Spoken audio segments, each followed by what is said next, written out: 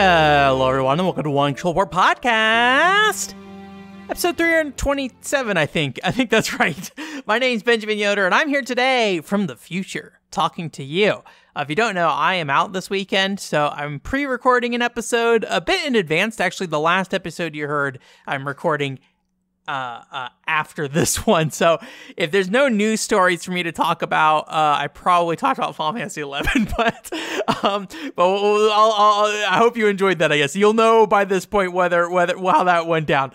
But this week I wanted to go ahead and talk about a couple different things. One is I went to a arcade, played some arcade stuff, so I thought that'd be some fun stuff to run through. And then also I just want to give you some general feelings on my PlayStation VR experience, and also give a rundown of Farpoint and how I felt about that, which, if you don't know, Farpoint's a shooter on PSVR. So very PSVR heavy week this week for the most part. Maybe a shorter episode. I'm skipping a question this week. I'm a little lazy tonight, so we'll come back with a question afterwards on the next show. Yeah, so I thought we'd do that. One quick thing I just want to note here real quick is that things happened, and my AC is in a weird state right now. It's working at this moment, but will not be working in the morning by the time I'm reading this.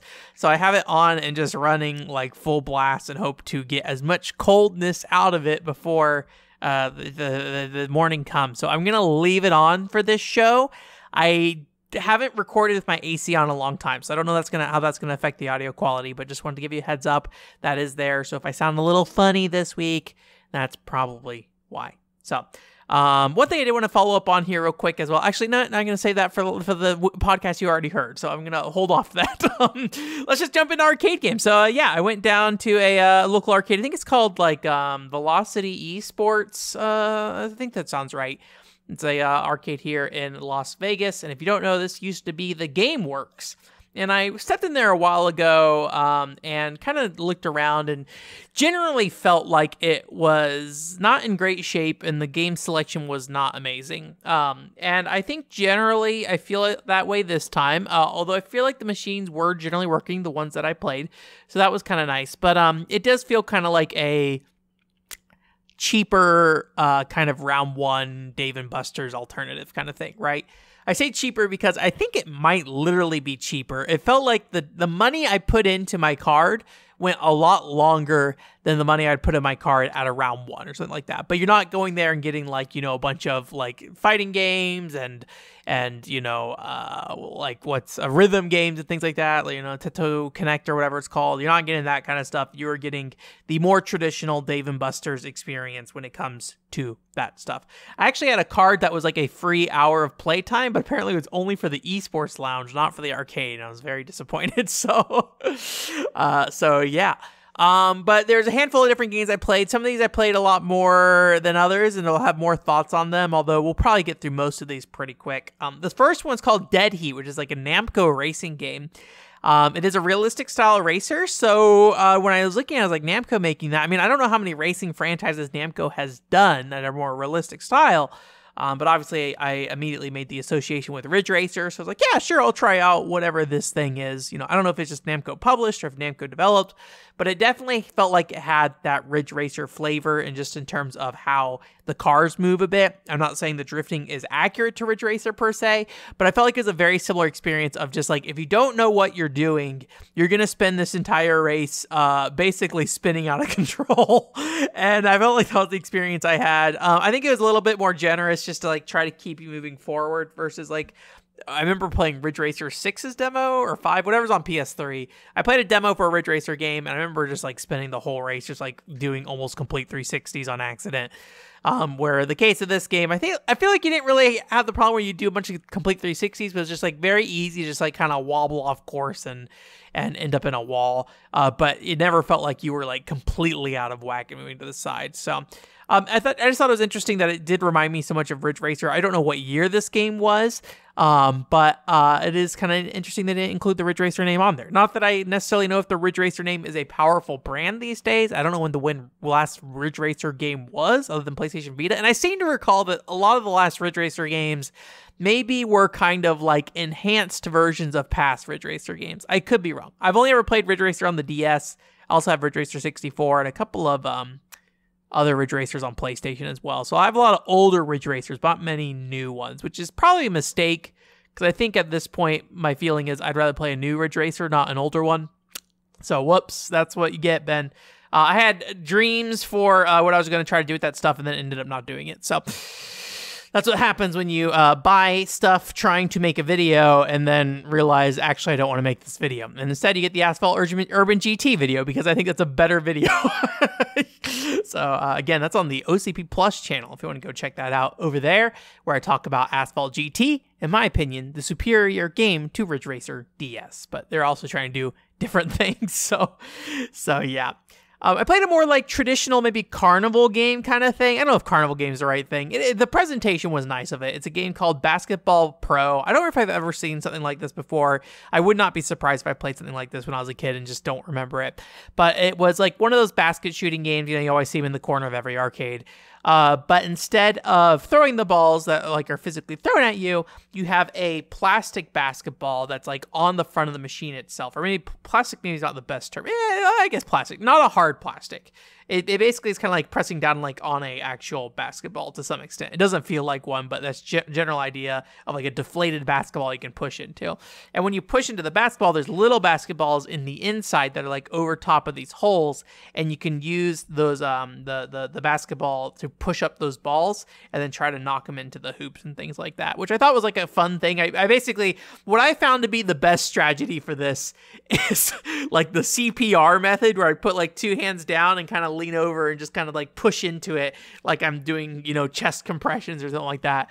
I felt like that was like the best way to do it for me at least. So that was like a cute, fun little thing. I kind of like those more carnival gamey kind of things sometimes if they have like some novelty to it. If it's like the standard stuff, like I wouldn't usually just play the basketball hoops game thing on my own. But like, I mean, in certain situations I definitely would, depending on who I was with and what we were doing. But it's not something I would like normally play on my own. Or something like this was like a fun little thing just to play. I did play it with my dad, but I think I would have checked it out either way for that. There's another like kind of carnival-y game kind of thing, but it seemed like maybe like a low budget arcade game is maybe the better way to put it. I think it's called like Super Bonus Win Robin Hood, which is basically just a like single screen shooter as far as I can tell. Where it basically has a screen and there's these targets that go across it and like treasure chests and stuff like that. And you have a crossbow that you can kind of tilt and aim and use as like, I don't know if you're using it as a light gun or if it's just like reading the tilt and aim from like you moving the crossbow itself on that little pivot thing. But it wasn't anything to write home about, but I thought I'd mention it since I played it because you basically just shoot stuff to try to get a high score. I'm guessing it was probably a ticket game. I mean, that Basketball Pro thing was a ticket game as well, I'm sure. But it just felt more just like, hey, here's a quick little fun experience, and also you're going to get like 20 tickets or something like that. Was probably a little more in line. The game I probably spent the most time with was Terminator Salvation. I think that's the name of it. It's an arcade on-rail shooter game in the Terminator franchise. If you don't know, I have never watched a Terminator thing. I've never played a Terminator game. So this is my first Terminator experience. And yeah, it was kind of interesting actually, because it plays a lot with the power of whatever hardware is in there, it feels like. And it was like, hey, we're just going to have like this very chaotic, like war scene essentially with the Terminators. So there's a lot of times where you're just like shooting into waves and waves and waves of these Terminator guys. I always thought there was just like one Terminator, but apparently there's many of these Terminators.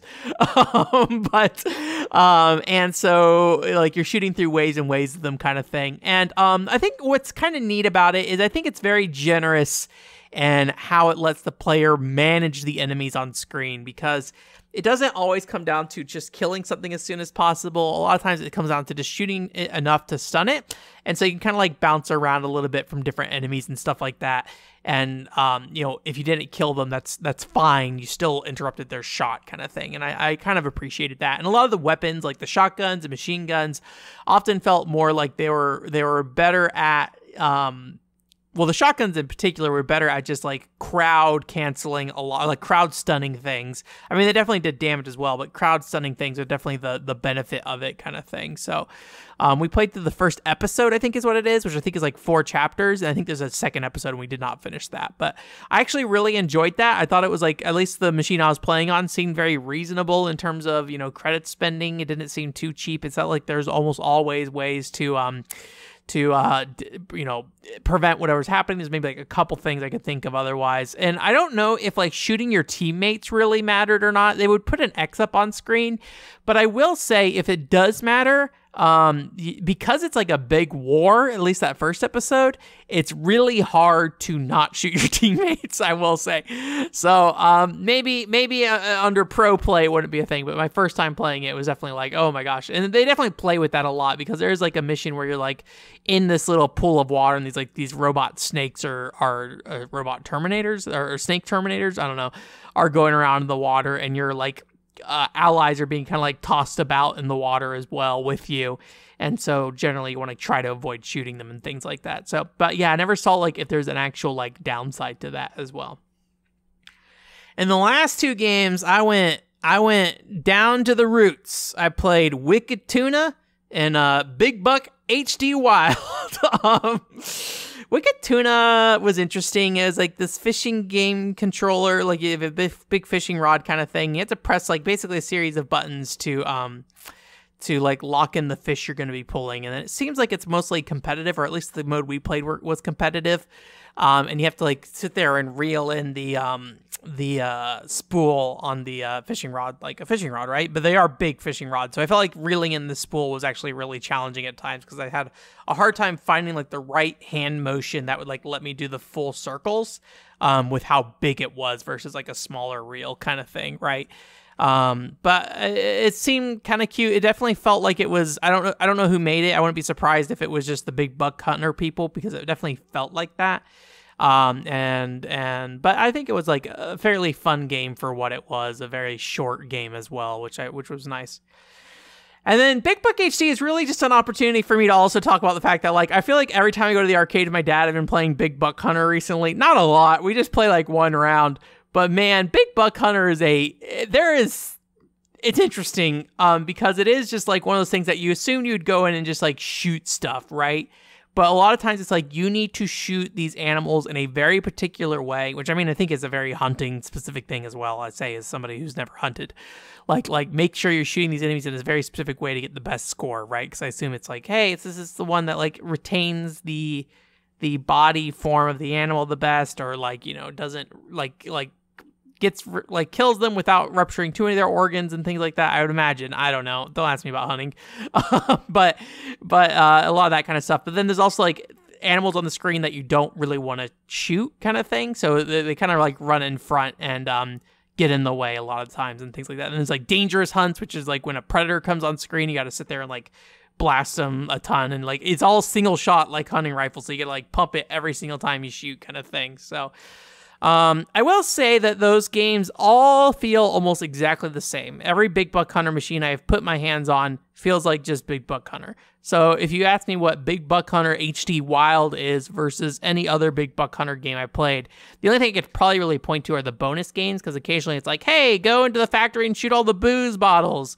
Or go into, I think in this case it was like, there's a bunch of eels on this sunken ship. Electric eels, shoot them before they electrocute you, kind of thing. So they seem to be mostly differentiated by the bonus content for as far as I can tell. But hey, if you're a Big Buck Hunter fan, let me know your Big Buck Hunter experience and like what makes each Big Buck Hunter unique. Is there a best Big Buck Hunter game? Let me know. Anyways. So yeah, that was pretty much it. I think it's a totally okay arcade. The fact that it did feel cheaper at the very least, is at least one encouraging sign. If you want to play those more like Dave and Buster style games, I think it like worked out pretty well. But obviously you're not going to get like the more like interesting titles that a round 1 would have, kind of thing, right? I haven't been to Game Nest in a while. I probably should go back at some point to just check in. Last time I visited with them, I felt like the variety wasn't as much as I'd like, but they still had like a lot of interesting things in there. I probably didn't spend a lot of time on most things, though, I will say. But anyways, always fun to just kind of talk about, various little arcade games. Obviously, I don't play like a lot of them long term or anything like that, but that's just the nature of the American arcade market, unless you're playing Minecraft Dungeons, where you get printable cards. I can't remember if they had a Minecraft Dungeons machine there. I don't recall seeing one, but if I did, that'd probably be like one of the more affordable places for me to actually go to play that stuff. So yeah. Anyways, like I said, I'm gonna skip the question this week just because I'm feeling a little tired and antsy after a long day of work and then AC trouble. So gonna skip out on the other stuff for now. But we're gonna. But yeah, thank you so much to both my brain. Jillian, there we go. That's the word I'm looking for. Jillian and Fireweed. Thank you guys again for supporting me this month. I appreciate that. I think if Fireweed, if I did not answer your question, I saw you answered a question. I didn't reply to you. I should do that. If I answered your question last week, I hope it went well. If I did not answer your question last week, I'll answer it next week. So I appreciate it. But yeah, I just wanted to kind of talk a little bit about my general PSVR experience now for the rest of the show. I have talked about this a little bit, so I think there's going to be a little overlap because it is, fairly recent, but I thought it'd be good to talk about, given me finishing up Farpoint, which is my first real VR game. But, the PSVR is a platform that so far, if you don't know, I picked it up in Japan for like anywhere between like $50 to $70, something like that. I think it was like maybe like a little under 50 for just the headset, and then I had to buy a camera and some Move controllers and things like that, and I think that might have put me up closer to like 70 or something like that, which, I mean, I needed some Move. I don't have any PlayStation Move controllers, but I do have some PlayStation Move games that were gifted to me. So it is something that I've been meaning to get to anyways, right? So I have not used the PlayStation Move controller, though, at all, because Farpoint does not use it. So I've been kind of happy with it overall, but I only am really happy with it at the price point it's at, I think, right? That price point. I think if it was any more than $100, you start getting dangerously close into this needs to fulfill the role of a console, right? So especially when you start looking at modern day PSVR VR headsets, when you're looking at spending $300, $400, $500, $600 on a headset, right? At that point, you are investing in an ecosystem in the way you're investing into a console ecosystem, right? Where with this price point, it felt a lot more in the realm of like silly little PS4 controller that I can mess with. And I think that's really helped with my expectations of, the PSVR is just not a great looking, like the outside, the design is really nice, but like the headset itself is just not like great looking in terms of the resolution. You can definitely tell it's just like pretty blurry on the inside, and there's just more limitations through the tracking with the camera and stuff like that instead of like inside out tracking or something like that. But it was a fairly early headset at a budget price already, right? So it's not maybe too terribly surprising, but it does feel like something that I think works a lot more as like a companion piece to your PS4 rather than paying full price like another PS4 kind of thing. But on the bright side, Sony seemed to have invested like a decent amount of money into the software library of it. And I think at the time, there's enough companies that were interested in VR that you kind of had a lot of companies take at least one type of swing at the platform, right? Like Namco did Summer Lesson. You have Sega with Space Channel 5 in there, right? Like or whatever company it is that push that for. I don't know if it's Sega actually, because Sega like doesn't care about this IP usually, but there's a lot of like little things here and there. There's that From Software game, things like that. There's a bunch of there's like the Million Arthur VR RPG thing, which I don't think is anything crazy. So there's like a lot of like interesting little projects, and so like as a fun bonus controller, I think those interesting little projects make a lot of sense, right? And I'm not looking for these full experiences, and because the reality is that like with PSVR, I generally have found that like while the headset is very comfortable to wear, it is something that like it starts to feel stuffy at some point when you're wearing it long term, right? And so I feel like it's pretty rare I want to be spending more than I'd say 2 to 3 hours inside a headset. Once the 3 hour mark is hit, I'm kind of ready to take it off. So, which I mean is like, it's not a short gaming session by any means, don't get me wrong, but I think at that point I start feeling like I really just want to take this thing off now, just because it gets sweaty, and like you have stuff pressing against your face and things like that. But the PSVR I think is very nice and adjustable. And I really do think, like, even though I complain about the resolution, a lot of times it feels like as long as things are within a certain range, I can kind of gloss it over with my brain and not worry about the visual quality as much. And I think because of the resolution with how it's at, it doesn't matter right now if I wear glasses or not in the headset, because, well, I do use glasses, especially for looking at things far away. I found that my vision is about at range of what the PSVR's like resolution shows without glasses. So I think it ultimately was like good for me to not have to use glasses. Where if it's a more clear, higher resolution, I think not wearing glasses would be more noticeable. And so I'd have to figure out like how to wear glasses while I'm playing, or potentially invest in prescription contact lenses, which I can't imagine is like a cheap thing to do these days. I'd imagine most companies doing that at this point are specialized in that process now, because I don't think there's a lot of people messing with it. Although I don't know like how many people play like VR chat every day. I'd be kind of curious about that. So, but yeah, I've been generally happy with it. I have not used the PlayStation Move controllers with it yet, so I can't really speak to that. But so far the tracking has generally been pretty good. The only time I've really had any issue with tracking is if I left the lights on. And I have in my room this like standing lamp that has the bulbs facing outwards. If you ever saw old streams, you probably saw it, where the bulbs are very apparent, and that definitely shows up my camera in the current spot it's at. So I think the PlayStation VR has a hard time differentiating between those glowing bulbs and the VR or the PlayStation Move bulb on the front of it as well. So turning off my lights, I think, has been really helpful. But, obviously when you have the headset on, if you're living alone, that's not really a big deal, right? It doesn't really matter if you have lights on when your headset's on. So, it's definitely very noticeable, the viewing range on the PSVR. It's very constrained, but again, like at some point, once you're engaged enough with the game, at least for myself, it doesn't really bother me that much. But I say this as somebody who when I'm playing like Arkwright's Fantasia on the Wii, right? I'm playing it at 480p, but within moments, my brain smooths that over.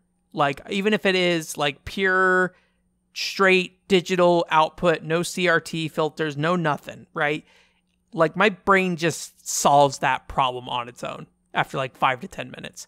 And so I think it does a lot of the same thing for PlayStation VR, although I'll talk a little bit about Farpoint and some of the struggles I had with that as well. So, before we get into Farpoint, I did try to try 2 PSVR experiences. However, both of them I ran into issues with. One was 100-foot robot golf.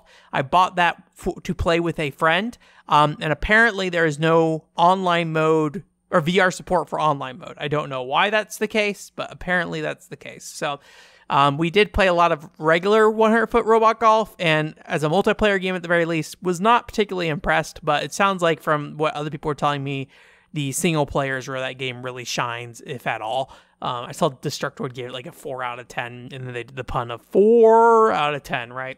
And then I also tried to play the PSVR Playroom stuff. But when I looked into it, I saw that the Playroom stuff is basically intended to have somebody on the couch with the controller while you are wearing the headset with your headphones out, kind of thing. And so I think there's like 1 or 2 single player things in there that I read, but I just kind of didn't bother to boot it up. It's one of those things that, like, if it wasn't a VR thing, I probably would boot it up and just try it, right? But because VR is the process of, okay, gotta go take off things. Oh, here's one thing that's a pain about PSVR as well. I don't know what it is, if it's my hair or whatever, but every single time I put my PSVR on, there are smudges on the lenses. Obviously, I'm not shoving my thumbs in there and touching the lenses or whatever. So my best guess is that, like, when I'm taking the headset off, like, my hair is like gross from the sweat and stuff, and then like it rubs up on there when it comes off. So maybe, I don't know, shave your head. I just need to remember to clean them off ahead of time and just see if that's what it is. Because if I clean them off ahead of time and then come back and they're smudged again, then maybe it's more of putting them on later is the problem. But I think it's when you're taking them off, your hair with like the oils and sweats and stuff like that can get on there. And so it will go ahead and smudge that up. But if you don't have any hair, then that might actually work out better for you in that particular case. So, but yeah, it's just a little slightly inconvenient to set up the PSVR headset. So like, it's not as easy as I'd like sometimes. But on the other side of things though, like with my setup in my room, like it's been a long time since I talked about my capture setup, but like there's always some process I have to do to play a game. So it's not that much worse than that. And on the bright side, I don't have to like switch it to TV mode. I actually do have problems with the PlayStation VR. There's like a little box that is like between the PSVR and the PS4 and your TV. And it basically, I think it's like an additional processing unit or something like that they package separately, but your PS4 runs through that. And something about that device does not like handshaking with the rest of my chain, so I've had to struggle with that a little bit. But, you know, that's my own nightmarish capture setup problem. So I do want to say, though, in this moment, I know everyone's probably generally okay with HDMI. Good Lord, do I hate HDMI. I really wish we went with a different format that was not HDMI. I heard it's called like is it SHD or something like that? There's like this cable that was like a competitor that is actually used, but it's only used in like enterprise settings. And it is apparently does not have a lot of the problems that HDMI has, and so I'm jealous. But, you know, nothing is made to work with anything other than HDMI at this point, so rest in peace. Anyways, those are just some general thoughts on the headset itself overall, though. I think it's just very comfortable. It has a lot of limitations, but for the price it was at the time, it makes sense. For the price it is today, makes a ton of sense. So, but the first game I played on this was Farpoint, which I've talked a little bit about on the podcast in the past. This is basically like a VR first-person shooter, but it's not just like a shooting gallery. It is like a full like shooter you can kind of walk around with and shoot. It's very linear in a lot of ways, so it definitely isn't like some big expansive thing. But you know, it's about like 3 to 4 hours story. Kind of thing. But yeah, I mean, I'm a big fan of the Nintendo Wii, and I love playing shooters on the Nintendo Wii. So when you're playing a shooter with the Farpoint on PSVR, it feels very similar when you're using the PSVR aim controller, which is basically the gun controller that the PSVR has, where it basically takes a move controller nub and puts it on the front of a gun casing kind of thing, and then you have buttons on the controller as well. So it works really well for like, you know, matching to like the in-world guns and things like that. So I think it feels pretty good to use. The design is maybe a little thicker than I would like to some extent, but it's nothing so bad that I couldn't get used to it. Although I was playing with a friend for the multiplayer part of it, and he did have some trouble with the grip, just kind of hurting his hand a little bit. But I think part of it's like, as long as you kind of adjust your grip on certain parts of the controller, you'll get to a place that feels comfortable. The biggest challenge I think with that controller specifically is that it's very easy to touch buttons that you didn't mean to touch, because you cannot see those buttons when you're in the VR headset. So if you're looking to press like L2 and you press L1 instead, then, you know, you'll like, that can be the difference between scanning something and firing a grenade at the thing that you're trying to scan and killing yourself, kind of thing is basically what that means. But yeah, I mean, in a lot of ways it plays very similar to a Wii game, but there's kind of some key differences that we'll get into. But yeah, so I mean, to kind of describe what Farpoint is as a whole, like, it's a weird kind of, I don't know, weird's probably not the best word. It's a sci-fi, I'd say fairly budget shooter. It feels a lot like, I always think of like the Conduit on the Wii, where it has this a fairly decent rounded amount of guns. You have the guns that are kind of the tried and true ones that are like, you know, an assault rifle, a sniper rifle, although it's more like a bolt action rifle maybe is the better thing, because it doesn't have a scope on it. Scopeless sniper, you know, shotgun, and then also you have like alien guns as well. So it's like a plasma rifle that can like spit out a shield, and there's also like a spike launcher that like jabs in spikes, and then you can like explode them on enemies and things like that. And I kind of actually like how a lot of these budget shooters tend to handle this, because I feel like their weapons are typically more limited in terms of the number of them. They often feel more balanced. In a game like Halo, I feel like alien weapons feel terrible most of the time. So like this game, I think generally finds a good balance in regards to those kind of guns. But it's like a neat sci-fi kind of game, so you get that kind of like sci-fi gun kind of element to it. And I first played it through multiplayer, so my experience of the game was fairly limited initially, because it's basically like a few hours of non-story co-op missions. But the bigger thing is in the multiplayer is that while you can find guns in the world, and you can level them up. You can actually get them higher rank. You don't actually get the choice to start with certain guns or change out to different alt variations of guns until you beat the story itself. So the story is basically this kind of like dimensional jump gate game kind of thing. You kind of like are at the space station and like a warp portal opens up and people get sucked into it, basically, including yourself. And so you are all on this like, planet that nobody knows what it is, and it has a very like survival horror feel to it actually early on, because you are alone. You're trying to find your crewmates basically, and so it plays like something where they really want to tease you for each enemy type that shows up. So like maybe 10 or so enemy types, and each one has like a fairly dramatic or sometimes fairly subtle entrance, right? Like the very first enemy you see in the game is a tiny spider that can attack you, but like it doesn't really engage with you initially. It just kind of like walks across the wall, which is, a very common trick kind of thing, right? But I think it works really well here.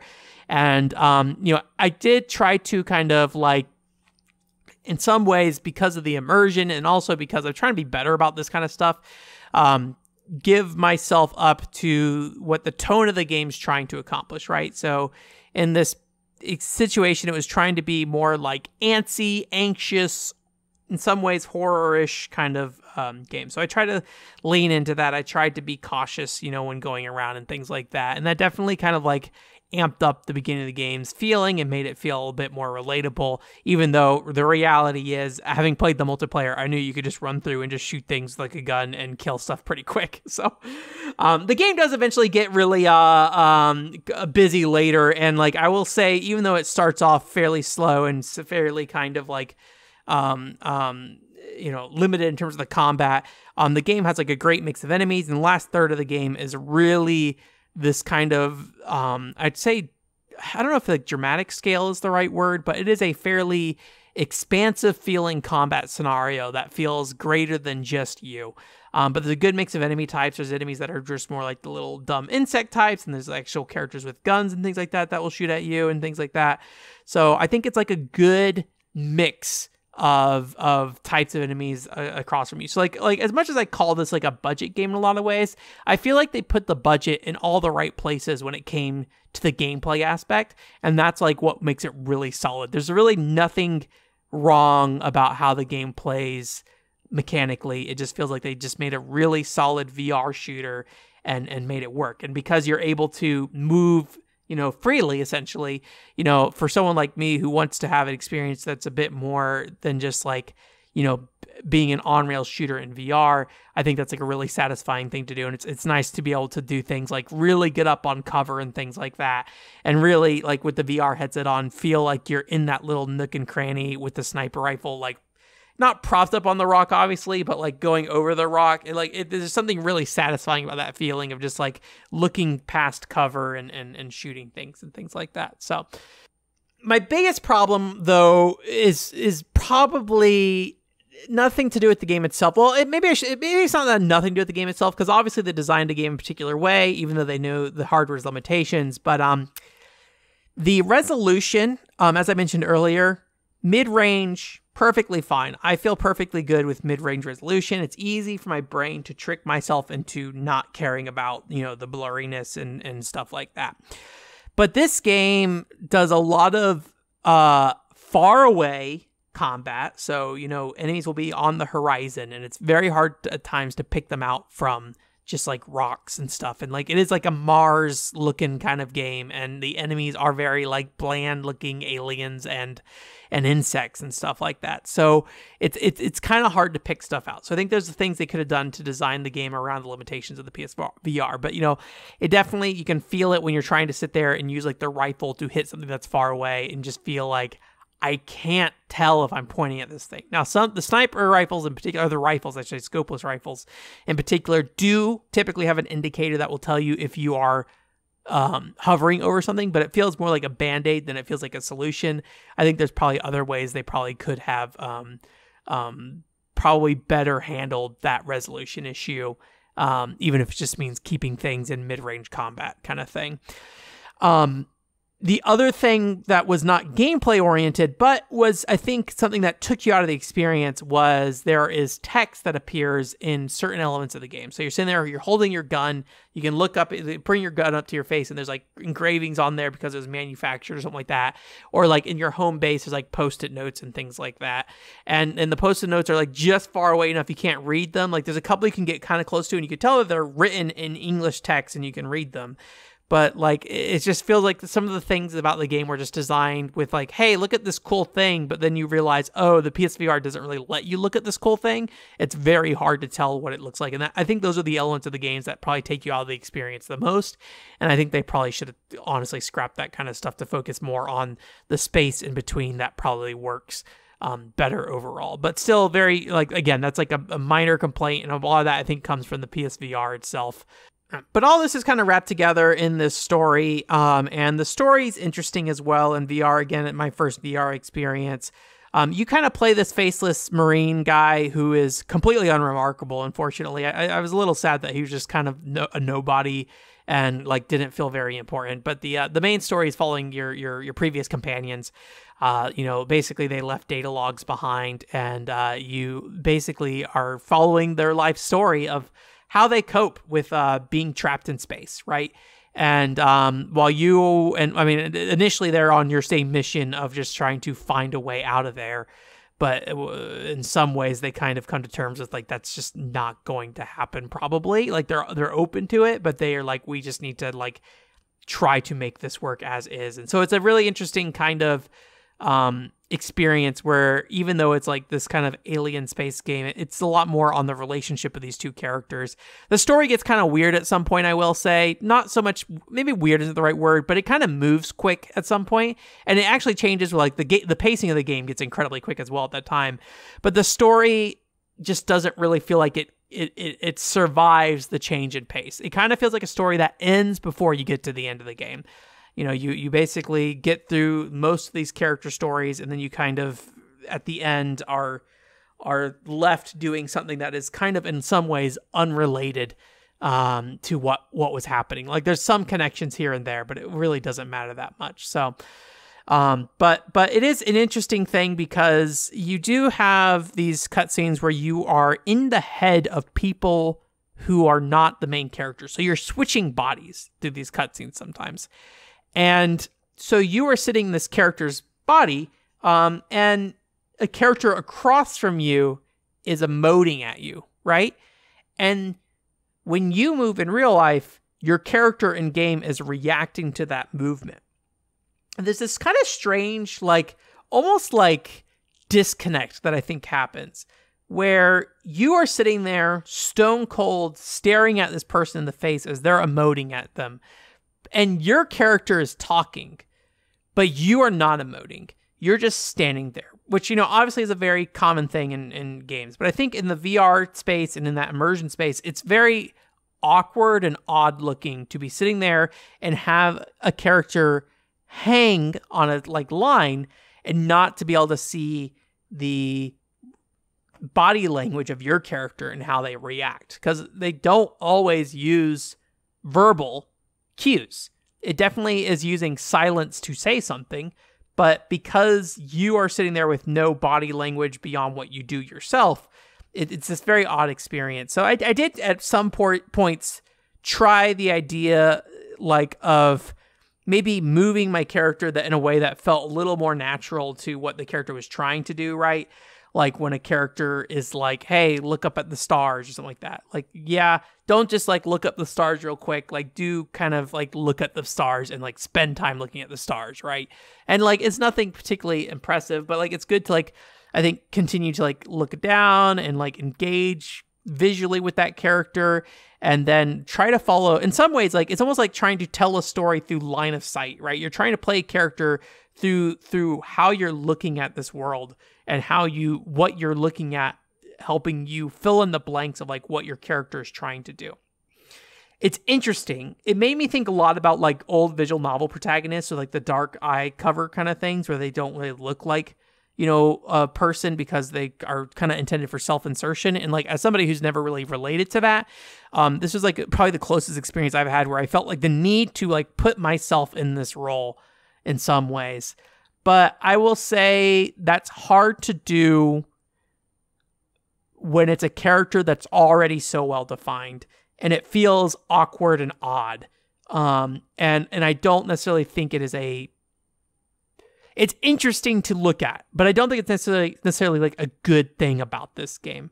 So I hesitate to say that this game is like makes effective use of VR for storytelling. I don't think it really does, but it does create some interesting questions where you're in VR and you're having this story cutscene play out in front of you. And how does that change your expectations as the player to react to that? And again, this is my first VR experience. This is my first time having to ask this question, and this game just happened to be the one in front of me. So maybe other games have this weird problem as well, but it just makes it a little awkward. So, but yeah, it's interesting at the very least. So, but yeah, I think overall though, I think if this were like a Wii game, it'd be like a solid average release, right?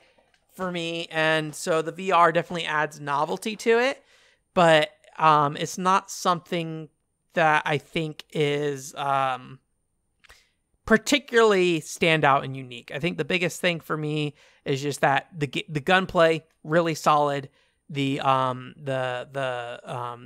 think guns themselves were really good, and I think the pacing of the game, even though a little slow initially, really picks up in a way that I think changes how you interact with that game. Because unlike a Wii game where you are using the Wii remote pointer, you don't have as much urgency with where you're looking because of how the bounding box works in that game, where you have to move the Wii remote around to turn the screen. In the case of something like Farpoint in VR, your head is that camera and the gun follows you, right? Based off how you move it. So there's a lot more ability, I feel like, to feel flexible in how you move around that world. So it definitely feels like an improvement over like what a Wii version of this game. So I'm not saying it's just comparable to a Wii game kind of thing, but I think it's a good kind of an initial thought point if you've never really thought about these kind of games and what they can offer to you. So anyways, Farpoint, pretty nice. I liked it. I got a little sick at some points, I will say. Probably the key times I got sick were when I was not sitting up straight and playing. I think something about laying back and moving in the game was not particularly great. Also, when I first started playing, I did have this kind of weird feeling when I would get close to tables, because I think I was sitting down but moving towards a table, and so my body didn't really expect the table to be as high as it was. Or maybe I should say a counter kind of thing. So, because my character was standing even though I was sitting down. And then, yeah, sometimes I just felt a little queasy afterwards as well, but like, it was never like bad enough that it interrupted my play sessions or anything like that. It's usually just like, it's something I felt after I took the headset off, but it definitely feels like you have to kind of like rev down from playing a game like that. So I'm looking forward to playing some more VR stuff. 100-Foot Robot Golf is the only other game I have at the moment, and I'll have to play that single player. I think it's like 3 to 5 hours, so like, probably 2 sessions, something like that, if I decide to do that. But I will say the multiplayer for Robot Golf, 100-Foot Robot Golf, did not give me a lot of confidence in it in gamepad mode. So we'll see what happens.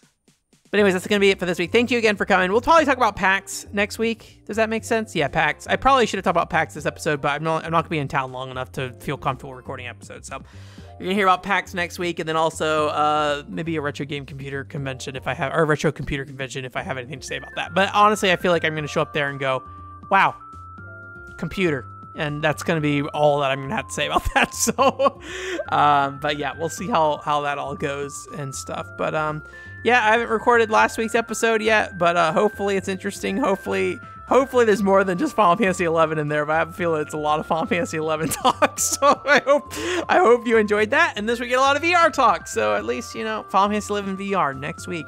I actually have no idea what we'll be talking about next week, but hopefully something interesting, hopefully something cool.